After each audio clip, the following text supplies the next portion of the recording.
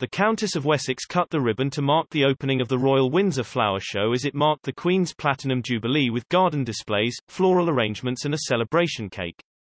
Sophie was joined by the Royal Windsor Rose and Horticultural Society, RWRHS, honorary president Alan Titchmarsh at the York Club in Windsor Great Park on Saturday, as the organisation also celebrated its 130th anniversary. Sophie was pictured alongside the gardener and broadcaster as she cut into a large three-tier cake adorned with fresh flowers and the royal coat of arms, which was baked in joint celebration of the RWRHS milestone and the Queen's Platinum Jubilee. Watching her inaugurating the flower show, royal fans couldn't stop praising the Countess of Wessex. Twitter user John Turland tweeted, "Not gonna lie. I've always liked her. She's dignified and does more than people know. Deserves more credit than she gets."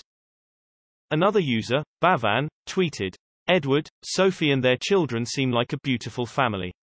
It's been great to see some of the work they've been doing to support the Queen. Royalist and proud."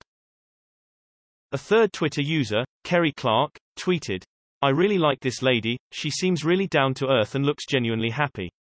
A fourth Twitter user, Englishman Wales, tweeted, "The hard-working and unobtrusive Wessex.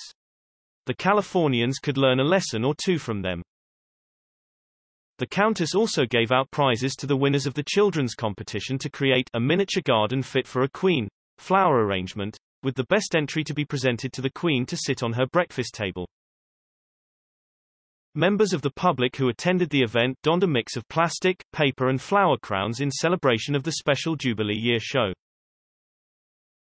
The public, along with the Countess, had the opportunity to visit the Queen's Platinum Jubilee Garden designed by award-winning designer Alan Williams of Landform Consultants, whose work has previously featured at the Chelsea Flower Show.